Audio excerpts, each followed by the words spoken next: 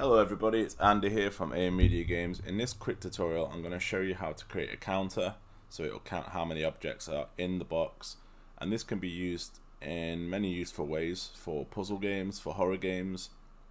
It will give you the ability to run an event of how many objects are placed in a specific spot, inside of a basket, inside of a box, maybe on a pedestal to open a secret door. So without further ado, let me show you what I mean. So you can see here in front of me I have this very amazingly modeled box, and we have four spheres that we're going to place inside the box. So I have some physics handle code set up and a line trace system, blueprint interface, which will enable me to pick up these physics based objects and move them around. If you pay close attention to the top left corner of the screen, you'll notice that a counter will appear, so that lets me know that I've placed one of four objects inside the box. If we then place the second one in, that number will then change to 2, so we're adding 1 each time. If we place the third one in, that number will change to 3. If we take one of these out, that number will change back to 2, because there's now only 2 objects inside the box. So let's place the third one in, and if we take the fourth and the final one and we throw that in, we can then run some code at the end where you hear that key unlock the door. So it's useful in many ways. You could implement this in any type of game, whether it be, you know, a horror game or even just a puzzle based level by level game. So without further ado, let me jump in and I'll show you how I created this. So what we're going to do is we're going to go start new level, and we will do this now. Don't save.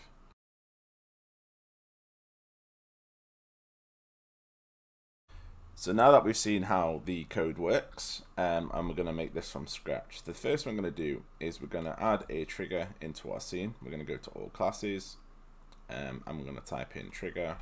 You may already have this in your recently placed, which is fine. So we're going to type in trigger, and I'm going to drag in a trigger box.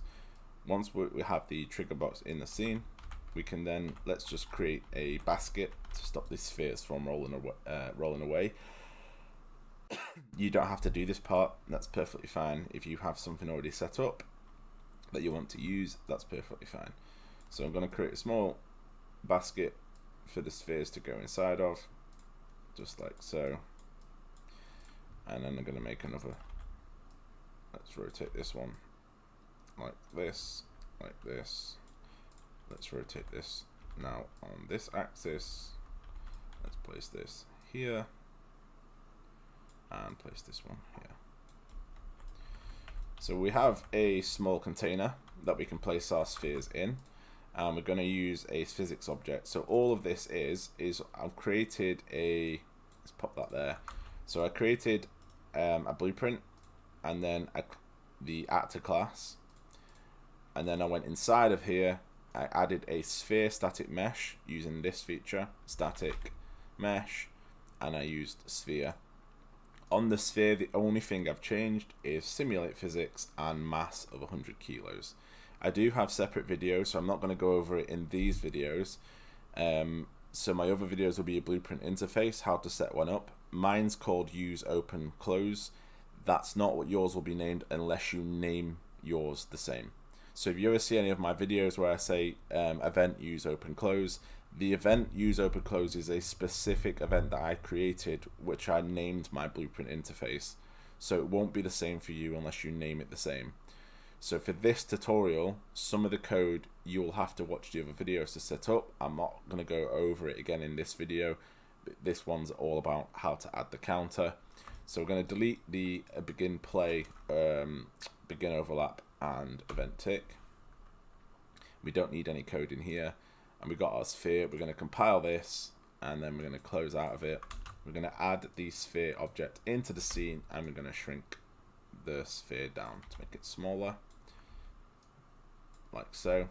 We're going to add multiple of these, so let's do maybe 5, just like so. Now that we have these 5 spheres, We can test that the physics are working. Let's play from here, and we can see that we can pick these up and throw them around, which is perfect. So we have these 5 spheres, we have our container. Now we're going to go to level blueprint. So in our level blueprint, we're going to get rid of these 2 nodes. We don't need event tick or begin play. We're going to add, we can add a dispatcher if we want to add an extra layer of control to events on top of unlocking or achieving the target amount of spheres inside the container. We could add an event dispatcher which will listen out once we know that there's 5 spheres. We can then call a custom event to unlock a series of doors, a hidden path, anything that you want to do. So we're going to create a variable, and this one's going to be our count amount. So count amount, and this is going to be an integer because it's going to be a numerical value.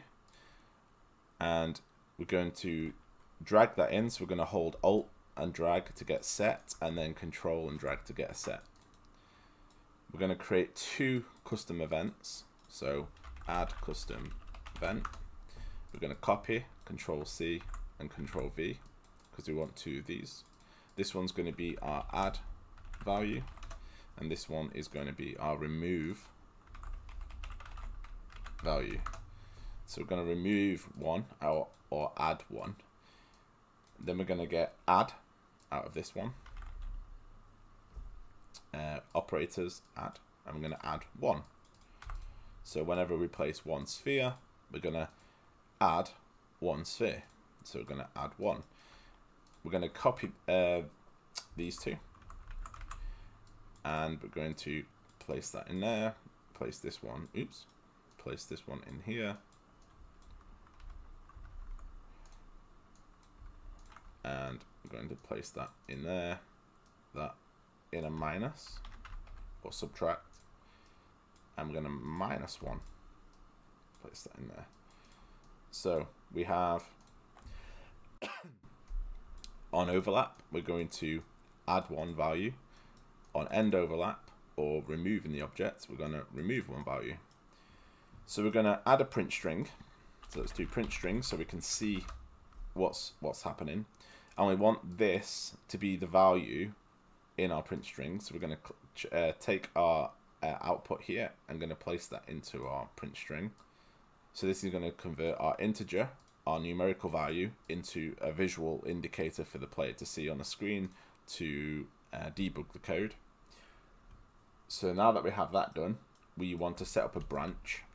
So B on the keyboard and left click. So hold B and then left click, and it'll give you a branch. So we're going to place that in there. Out of our count amount, we also want to get an equal, and this is going to be 5 because we have 5 spheres, so we want it to be equal to 5 when we have all 5 in. This is going to go in our branch as our condition,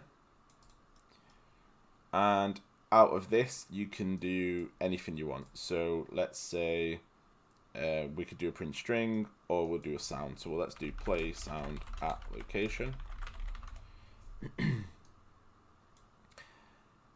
And we'll do unlock door. So we have a door unlock sound effects. Now, out of the true, we could have, excuse me, out of the true, we could have this as the call event. So we could play a custom event here, or we can play a sound, or we could do the event dispatcher. So the event dispatcher could then call a series of events that you could create. So we have this set up now. So how this will work is when we place one of the spheres inside the box, it's going to calculate and add 1 each time. This is going to print string and show us on a screen in the top left corner.